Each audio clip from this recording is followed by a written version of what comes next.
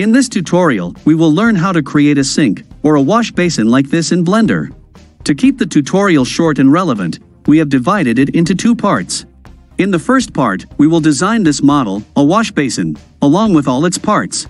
And in the second part, we will add the flow objects and create the actual fluid simulation. The prerequisite for this tutorial is, you should already know the basic concepts of a fluid simulation. If not, we have created several tutorials on the basics of fluid simulation. You can find the links in the video description below. So, let us start with a blank new file for our first part. We will design a sink, step by step, starting with this default cube.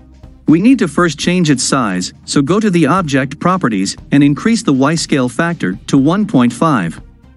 Then go to the Modifiers tab and add one Subdivision Surface Modifier. We have to use the Cat-Multiplark option. It will result into some deformation like this. Please increase these levels to 5, in both the places, and then apply this modifier. Then add one simple deform modifier. Switch over to the taper option. In the factor value, enter -0.5. Please ensure the x-axis is selected. It will modify the shape of our cube like this. Let us apply the modifier. This object will basically form the inner part of the sink. We have to actually cut it out from a bigger box like this. For this outer part, go to the Add menu and add one cube. We need to change its width. So in the Object Properties, change the Y scale factor to 1.5. And change the Z scale factor to 0.5. And we need to also move it up a little bit so that it rests right on the floor.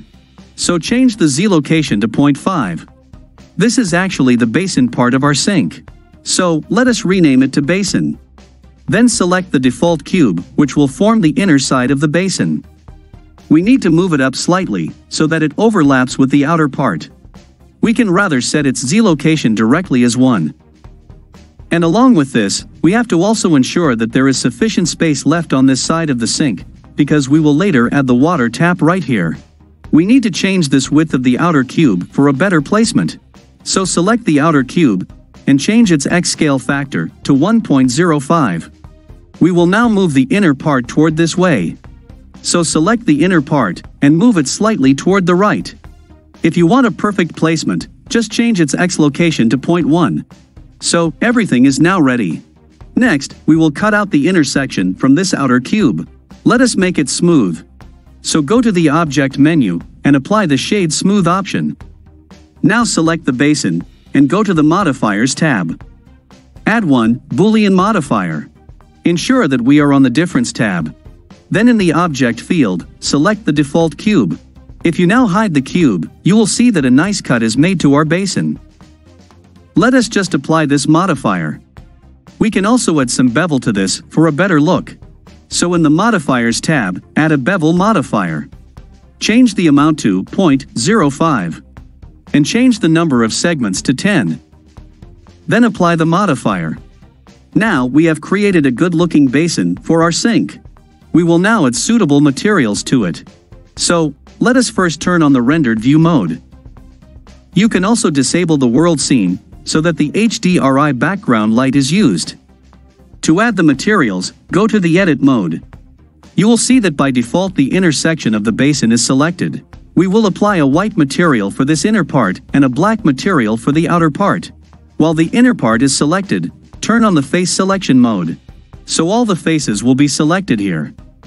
Now go to the Materials tab and create a new material. A new entry will be added into this list. We need to change this color to complete white, so increase this value to 1.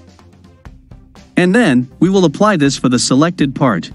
So just click on this Assign button.